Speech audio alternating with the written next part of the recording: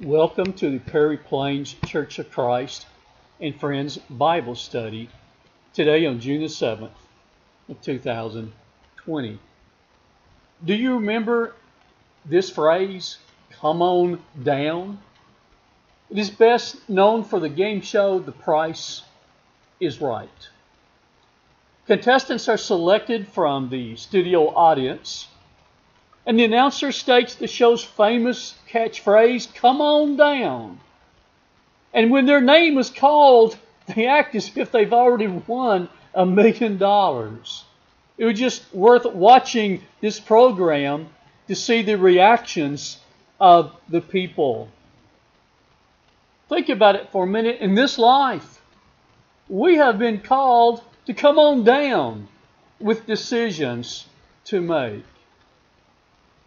Decisions are being made in our lives at the present time, and they will be made throughout the rest of our lives. Do you remember this program also? Let's make a deal. Is it behind door number 1, door number 2, or door number 3? In James chapter 1, Satan is trying to make a deal with us. You don't know what is behind door number 1. You do not know what's behind door number 2 or door number 3. You don't even know the price sometimes that you'll be paying to see what is behind that door. And what God has been trying to reveal to us in James chapter 1, what the price will cost us. Satan's trying to make that deal. He dangles this desire in front of us to arouse our lust in our hearts and in our minds. And if we allow it to stay there, we don't look for that door of escape, that desire grows. And it grows. And you reach out and you partake of it. And do you know what you have just purchased? This is what the devil does not want you to understand, but it's what God wants Billy to understand in his life. What you have obtained is death. Do you know what you've traded for death? You have traded your soul. He's saying, Billy, you've traded eternal life for this pleasure in this life. You see, God doesn't leave us with the one option that Satan gives us. He wants us to understand what's involved when we sin. Going back to James 1, 13 through 15. Let no man say when he is tempted of God. For God cannot be tempted with evil, neither tempteth he any man. But every man is tempted when he is drawn away of his own lust and enticed. Then when lust hath conceived, it bringeth forth sin, and sin, when it is finished, bringeth forth death. You remember the devil and Daniel Webster? Well, there was a farmer who lived in a small town of Cross Corners, New Hampshire, called Jabez Stone. He is plagued with bad luck, day in and day out.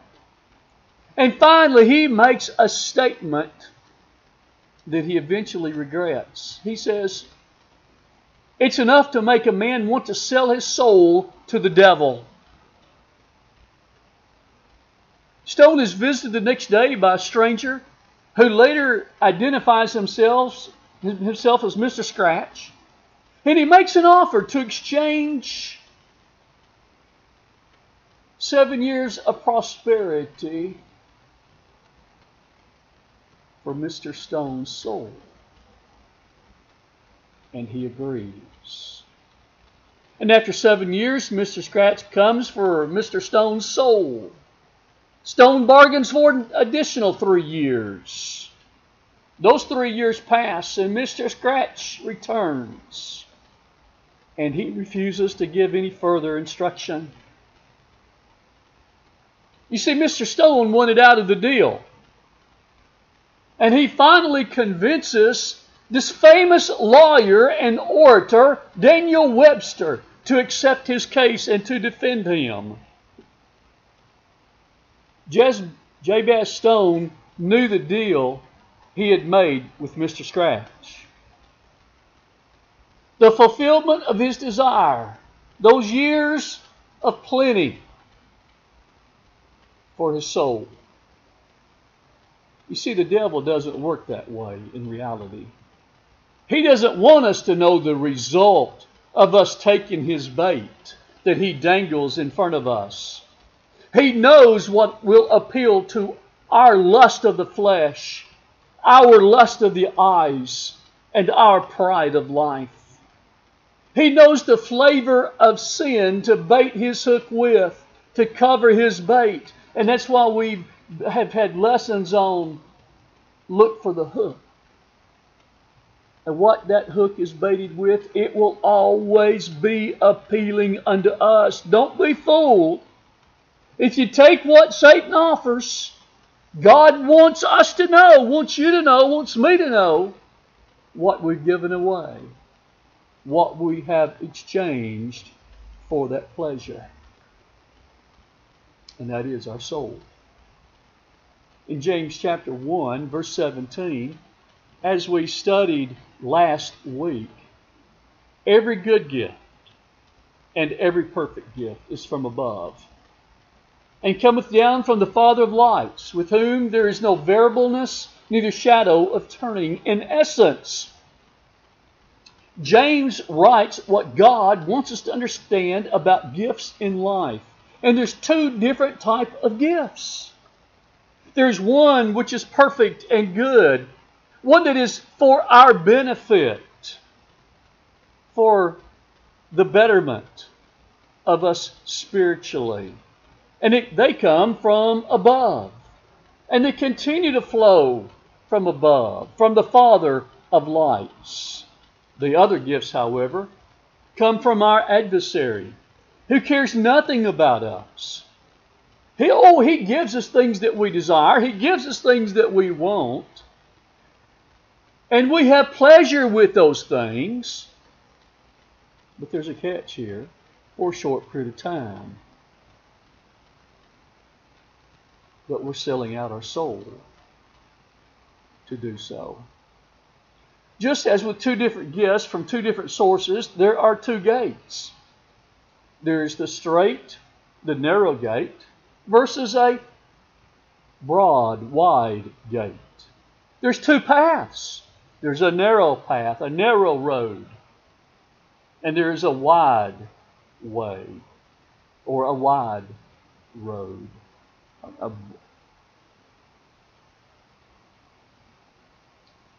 In Matthew 7, verse 13 through 14, listen to what he states. Jesus said, "Enter ye in at the strait gate. For wide is the gate, and broad is the way that leadeth to destruction, and many there be which go in thereat. Because strait is the gate, and narrow is the way which leadeth unto life, and few there be that find it." The past 3 or 4 weeks, I've had a few funerals, 3 memorials. And Jesus is trying to get us to understand that everybody's not going to heaven. I've never been to a funeral or a memorial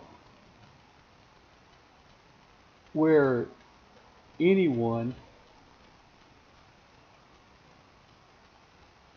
would say that someone went to hell.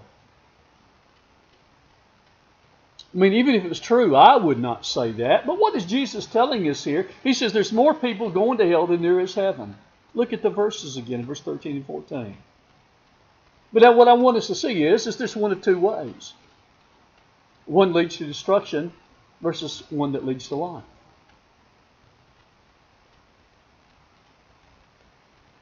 The one that leads to destruction is easy to choose. It's easy to walk down because its gate is broad, it's wide, its path is the same.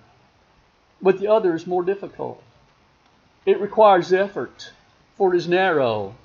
It requires discipline. you'll have to give up something to walk down both paths. Either we will give it up now, or we will give it up in eternity. Either you will give your life to Jesus today, be totally committed to Him, putting the kingdom of God first, Matthew 6:33, so that in the future we can have that abode in heaven, eternal life. The road's not going to be easy. It's going to be difficult. Or we can enjoy the pleasures of sin for a time, for a season. And what we give in exchange for that is our soul. We will give up eternal life. Now in our text, in James chapter 1,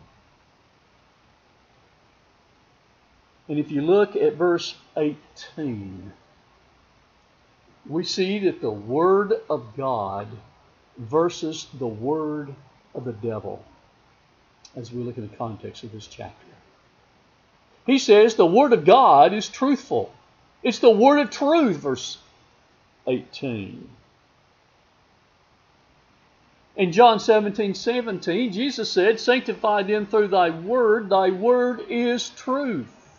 Sanctify them through thy truth, thy word is truth. In John 16:13, howbeit when he say that the Spirit of truth is come, He will guide you into all truth, for He shall not speak of Himself, but whatsoever He shall hear, that shall He speak. And He shall show you things to come. The Spirit of truth guided men to know the will of God, inspired them. And we have men who wrote the Word of God down so that it could be revealed to us. On the other hand, the devil, his word is lies. They're deceitful, and so forth. Oh yes, he does offer you pleasure. He offers us fun today.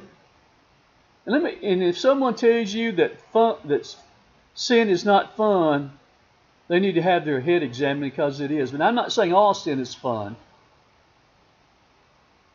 I've never understood what anyone gets out of the pleasure of having a drunken stupor where they're vomiting their guts out and sick the next day. I know being in the military, I had a guy above me that would go out and get drunk, and he would puke, and he was on the bunk above me. Why doesn't Satan reveal the bad things about sin unto us? I don't know. Why doesn't he reveal to us that the pleasure of sin is only temporary? I don't know. I know he's a liar. I know he's deceitful. It's like taking a drug. Maybe it doesn't take much for a person to get high the first time, but after a while, after you've taken the drug for a while, what do? You have to take, a little bit more of it, a little bit more of it, a little bit more of it to get the same type of high that you've gotten before. Oh, it's fun time, but for a season. Whatever the sin is, you can become addicted to. But it is pleasurable, as you see in Hebrews 11:25. But Moses made a decision. He had two paths he could have taken. He could have taken the broad way. He could have taken the easy path, being Pharaoh's son. Or, and the decision that he made was to stay with God's people and to suffer affliction with them for a season instead of pleasure for a season, because he wanted to have pleasure for eternity instead of damnation for eternity. Satan is the father of lies. There is no truth in him. In John 8, verse 44, it says, "Ye are of your father the devil, and the lust of your father you will do. He was a murderer from the beginning, and abode not in the truth, because there is no truth in him. When he speaketh a lie, he speaketh of his own, for he is a liar and the father of it." He is the original liar here in this world. Satan told the first lie recorded in history to Eve in the Garden of Eden. After planting the seeds of doubt in Eve's mind with the question, he directly contradicts God's word by telling her, "You shall not certainly die," in verse 4. Oh, Satan's good at it. He's a master at it. He puts doubts in our mind. He casts doubts in our minds whether or not God's word is accurate, whether or not God's word is truthful. And Satan succeeds in it. There's people that leave God because they begin to doubt His word. Lying and deception is Satan's primary weapons against God's children. He uses the tactic of deceit to separate people from their Heavenly Father. Some of the most common lies that are used: there is no God. Oh, that's the deceit and lies that he wants us to believe. God doesn't care about you. The Bible cannot be trusted. And he says you can earn your way into heaven. All these are lies. He's not going to tell you the truth. The Apostle Paul tells us that Satan masquerades himself as an angel of light. He makes himself sound good, sound reasonable, sound wonderful in his ways. But it is nothing more than a false appearance, a masquerade, a mask, a fake, a lie. Look at 2 Corinthians 11:4. He says, "Don't marvel, for Satan himself can be transformed, or masquerades himself, or disguises himself as an angel of light." Adolf Hitler, a man who learned how to lie very effectively, once said, "If you tell a big enough lie and tell it frequently enough, it will be believed. You tell a lie enough, you will begin to believe it. And then when you believe it, you can convince others to believe it." Life versus death in James 1. God wants us to know that if we partake of the desires that is awakened in our hearts by the different baits Satan dangles in front of us, it will lead to death. Look at verse 15. "When lust hath conceived, it bringeth forth sin, and sin, when it is finished, when it is completed, when it is perfect, when it matures, brings forth death." Then R.S. says, when that desire has conceived, it gives birth to sin. And that sin, when it is fully grown, gives birth to death. If you remember Romans chapter 6, verse 23, "For the wages of sin is death." There's only one thing in life that we can earn spiritually, and that's spiritual death. We can't earn spiritual life, but we can earn spiritual death. He says the wages of sin is death. We can see and we can understand from James 1 that the birth of sin and how it matures and produces death in our lives. In contrast, we can be born again unto life instead of death. Isn't this one of the most important gifts that we can receive? He says, these gifts cometh down. They're continually coming down from above, from the Father of lights, with whom there's no variableness or shadow of turning. In Romans 6:23, it says, for the free gift of God is eternal life through Jesus Christ our Lord. We can experience a new birth in life. Look at James chapter 1, verse 18. Of His own will begat He us. The New American Bible says He willed to give us birth. The NIV says He chose to give us birth.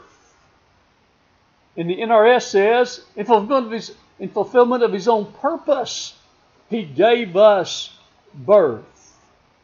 We can experience this new birth.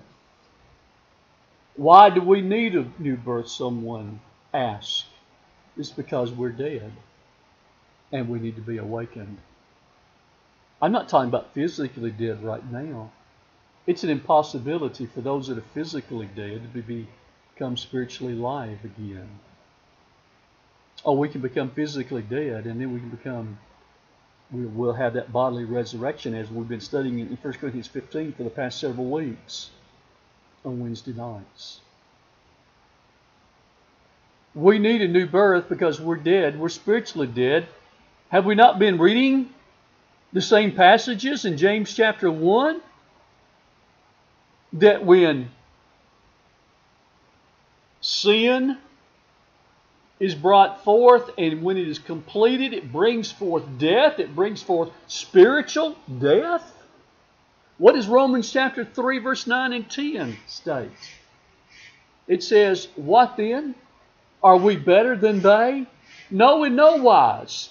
For we have proved both Jews and Gentiles that they are all under sin. As it is written, there's none righteous, no, not one. We are Gentiles today. The majority of us, I would say. 99% of us are. And he says, Paul says, I have proven that both Jew and Gentile are under sin. There's none righteous. We can't stand before God with our own righteousness and God accept us. Our own righteousness is nothing but filthy rags. And in Romans 3 verse 23 it says, for we all have sinned and fallen short of the glory of God. Every one of us is a sinner. Why do we need to be begotten? Why do we need God to begat us? Why do we need to be born again? Because we're spiritually dead. Because we have sinned in our lives. And if you remember Isaiah chapter 59 verse 2, as the result of our iniquities, as a result of the sins in our lives, remember death is a separation. Whether we're talking about physical death or spiritual death.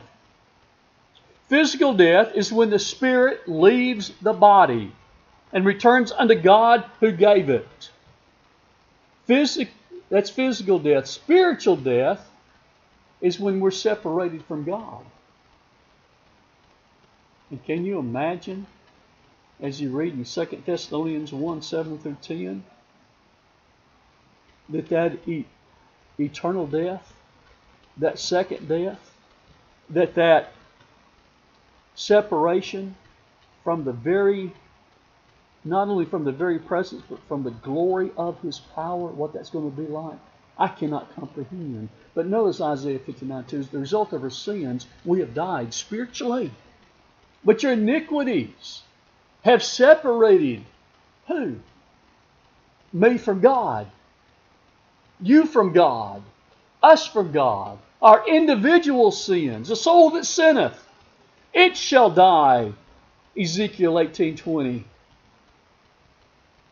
The Son shall not bear the iniquity of the Father, neither shall the Father bear the iniquity of the Son. The soul that sinneth, it shall die.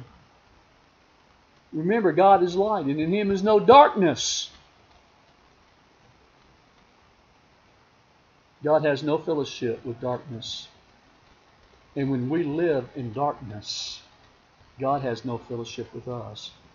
He's hid his face from us. We are separated from him. So we need to be born again. We need to have that new birth. This word begat in James 1:18, according to Strong's, it means to breed forth, that is by transformation to generate. Thayer says to bring forth, give birth to, produce. Vines says to give birth to is used metaphorically of a spiritual birth. This recalls to my mind very quickly the words of Jesus found in John chapter 3, verse 3 and verse 5. Listen to these words. Jesus said, "Verily, verily, I say unto thee, except a man be born again, he cannot see the kingdom of God." Nicodemus saith unto him, "How can a man be born when he is old? Can he enter the second time into his mother's womb and be born?" He knew that was an impossibility. Look what Jesus says, "Verily, verily, I say unto you, except a man be born of the water and the Spirit, he cannot enter into the kingdom of God." We must be born again. That's what James 1:18 tells us. We need to be born again as the result of the sins in our life. The sins in our life causes us to die spiritually. We need to be brought back to life. By what means is that possible? How can that take place? According to James chapter 1, verse 18, it says, by the word of truth. Of his own will begat he us with the word of truth. The New King James Version says, of his own will he brought us forth by the word of truth. In 1 Peter chapter 1, verse 23, it says the word of God. Notice what it says. Being born again, not of corruptible seed, but of incorruptible seed, by the word of God, which liveth and abideth forever.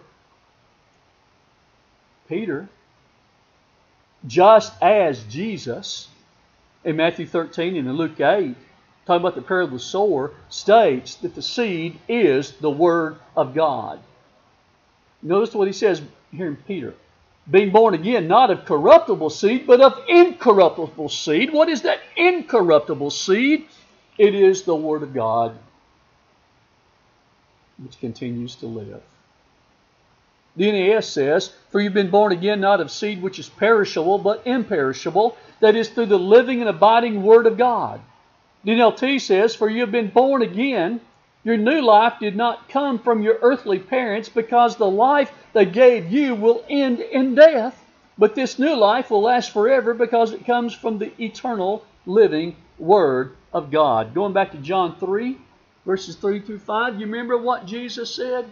Except a man be born of the water and the Spirit, he cannot enter into the kingdom of God. Who revealed the mind of God unto us, the will of God unto us? It was the Spirit. You go back and read 1 Corinthians. The Spirit searched the mind of God and revealed it unto Paul and to the others in the first century. We're to be born of the Word. We're to be born of the Spirit. We're to be born of the water, which is water baptism. A new birth does not occur without the knowledge of the Word of God. How can we know what God expects us to do to have a right relationship with Him without the Word of God?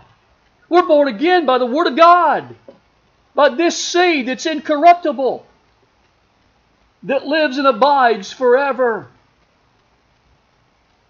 The Word of God is described as the seed from which Christians come.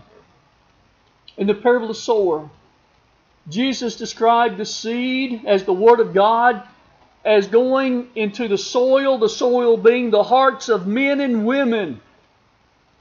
Just as if there's different soils on this earth. Men and women have different hearts. Different kinds of hearts. And let me tell you, the kind of heart that is receptive unto the Word of God and brings forth fruit, brings forth good things, It is the honest heart. You go back and read the parable of the sower in Luke chapter 8.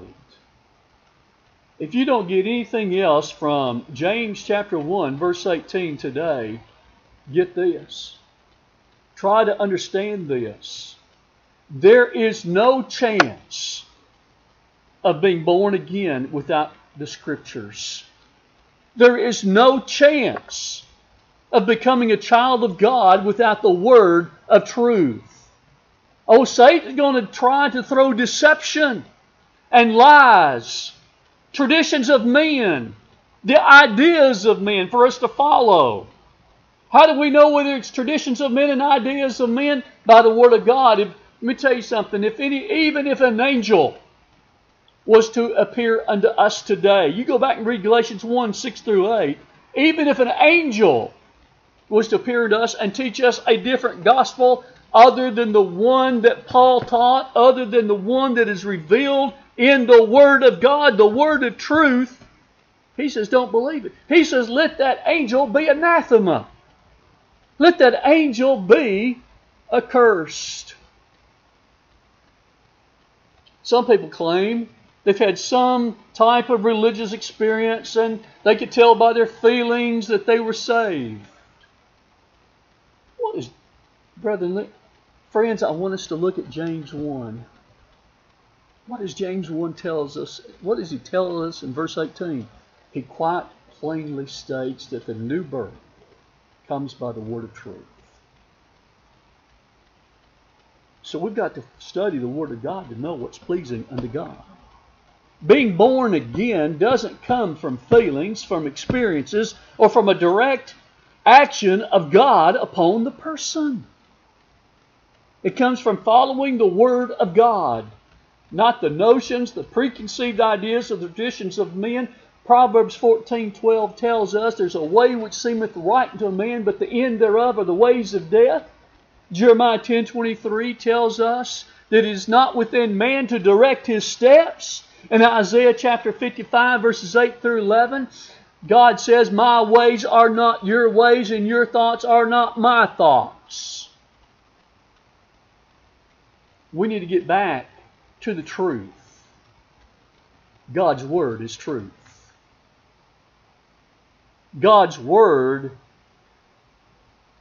is what we are to hear and what we are to obey.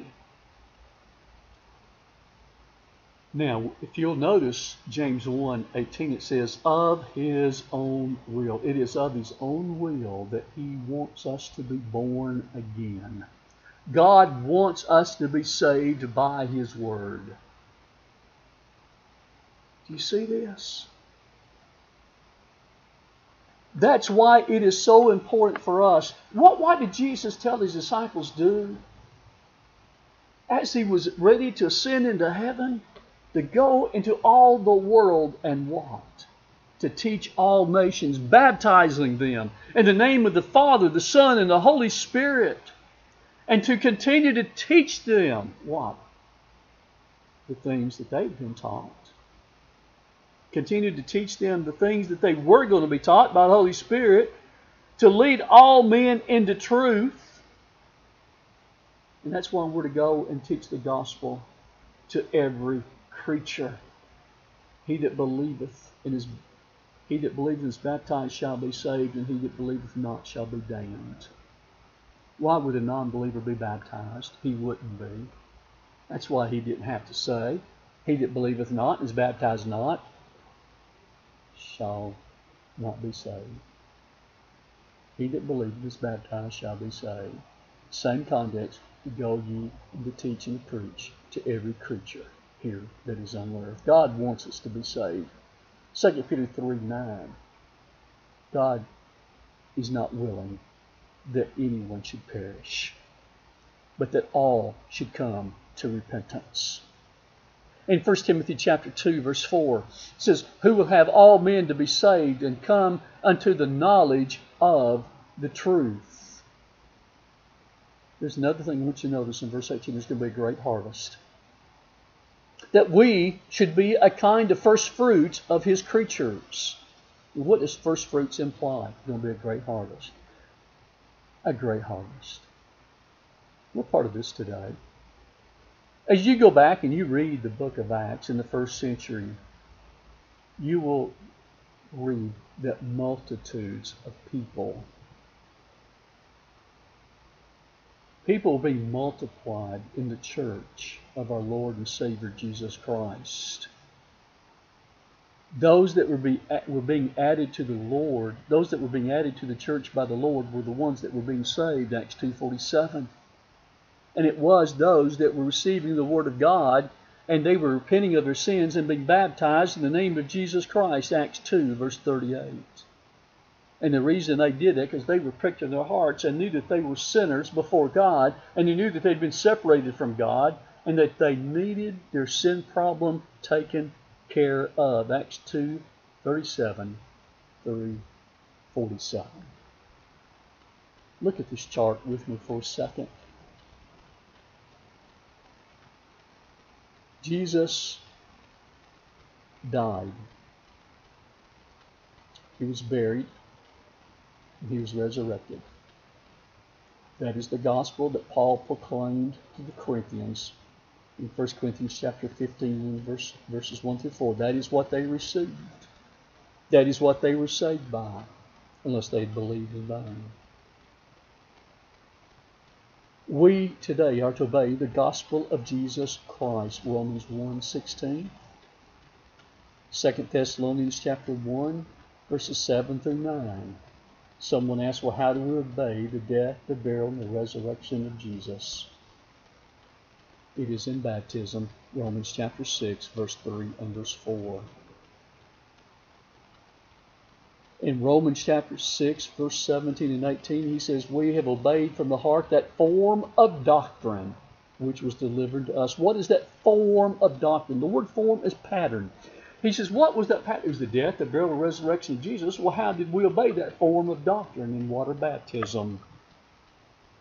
Oh, what did Jesus say in John 3? You must be born again of the water and of the Spirit in order to enter into the kingdom of God. How are we born again? By the Word of God, James 1:18. How are we born again? By the incorruptible Word of God, is what Peter stated to us. Paul says that God be thanked. We were the servants of sins. We were the servants of sin. But now we're the servants of righteousness. Why? Because we've obeyed that form of doctrine from our heart. Yes, our heart is to be involved in obeying the gospel of Jesus Christ. Brethren, are we standing, friends, are we standing in the gospel of Jesus Christ today? Don't tell me that God, the kind of God that we have today, a God such as ours, would do all of this for us and then lead us in temptation and then lead us into sin? No way. No way. Let no man say when he is tempted, he's tempted God. For God cannot be tempted, neither doth he tempteth any man. I want to thank you for listening today. Let's open up the Word of God. Let's study it. And let's obey the Word of God. Not the ideas of men, not the feelings of men, but the unadulterated Word of God. Thank you.